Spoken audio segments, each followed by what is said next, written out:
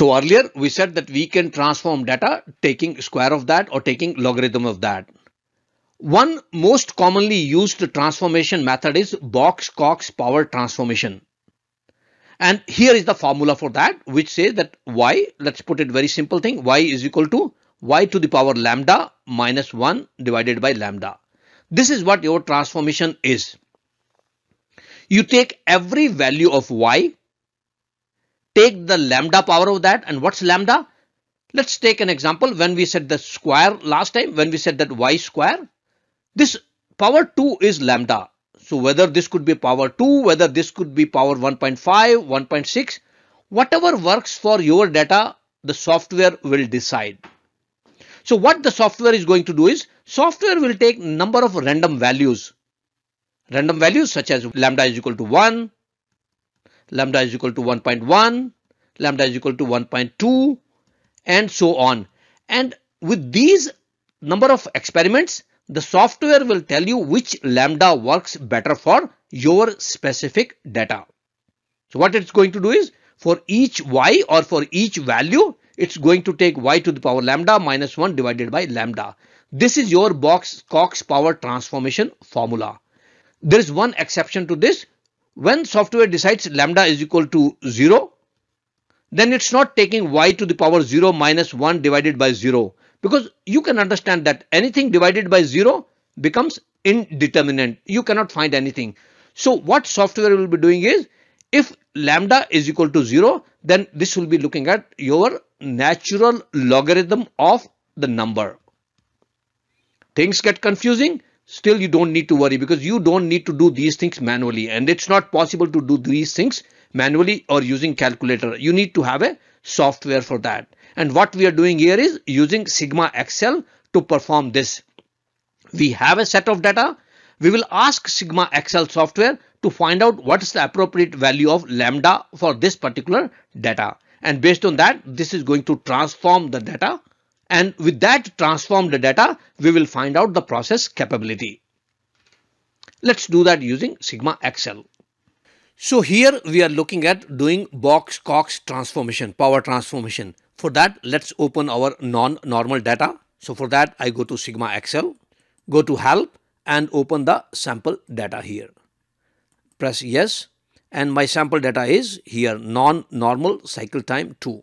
This is my data which I need to transform to make it normal.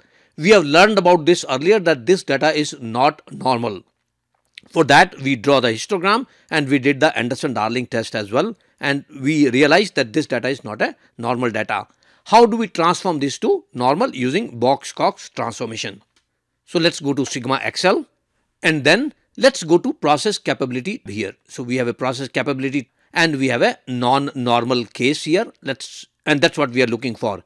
For non-normal thing, let's do the Box-Cox transformation and understand what transformation is done, what lambda value it decides to make the transformation. So let's press on Box-Cox transformation and let's select the entire data.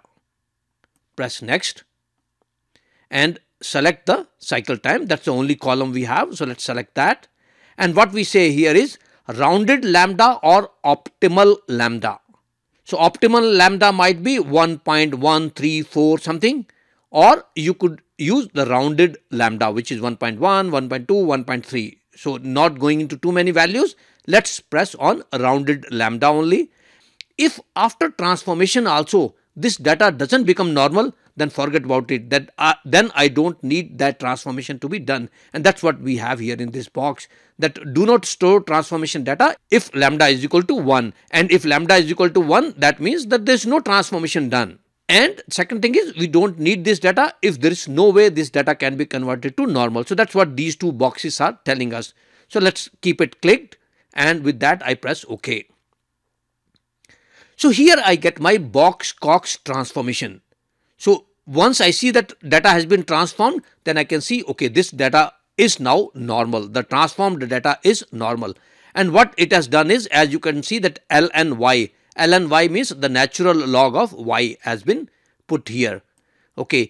Now we were talking about lambda. What lambda value has been found out here, that you can see here. Software has looked at number of lambda values and it found that somewhere near 0 is the right lambda.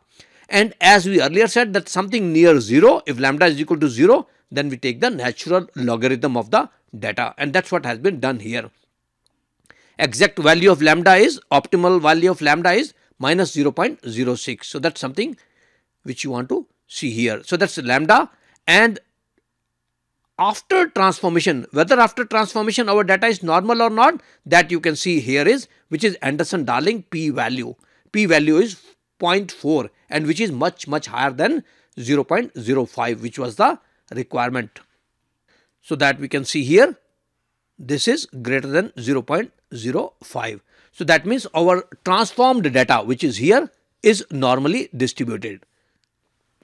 So here we saw how to do Box-Cox transformation. But then what? Then how do I find out the process capability of this process? Because when you do transformation of data, you have done the transformation of data, but then your upper specification limit, lower specification limits, what about that? That also needs to be transformed, just like all your other data. So rather than going into all those details, let's use SigmaXL here once again. So now how do we find out process capability here in this case? So what I do is I go back to my original data here. So here is my original data, and now I go for process capability and I look for the non-normal, because my data is non-normal here, and I look for the process capability combination report, individual non-normal, and I select the entire data. Next.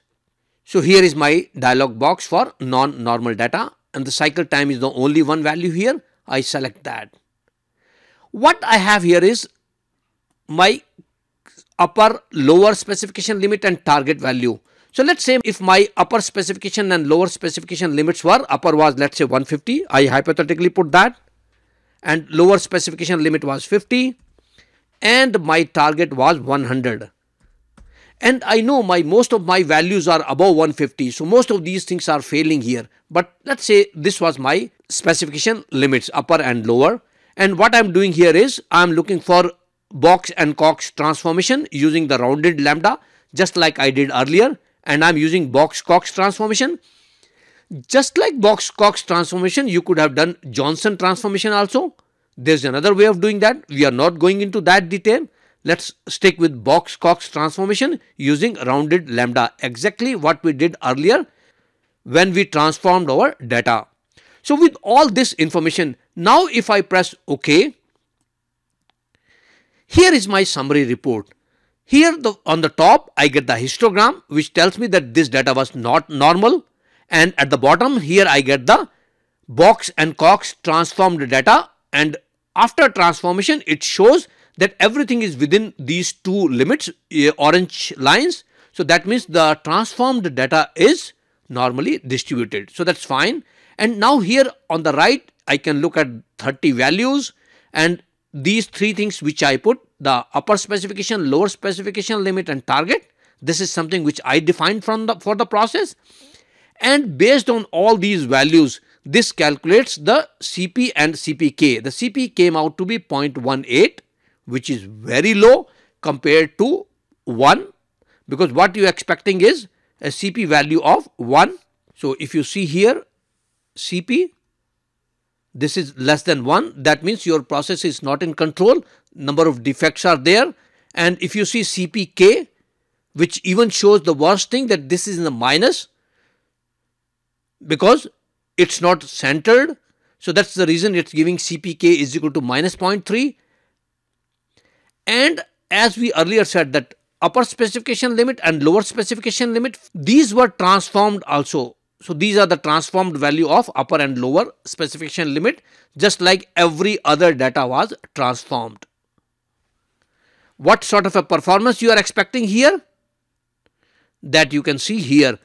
And in addition to all these CP, CPK, upper specification, lower specification limit, this gives you the plot of this data as well. So individual plot. So this completes our discussion on how to deal with non-normal data, how to find out the process capability. We talked about transformation, we talked about Box-Cox transformation, and we even said that there's another way of doing transformation, which is Johnson transformation, which we didn't cover here. So this completes our discussion on non-normal data process capability.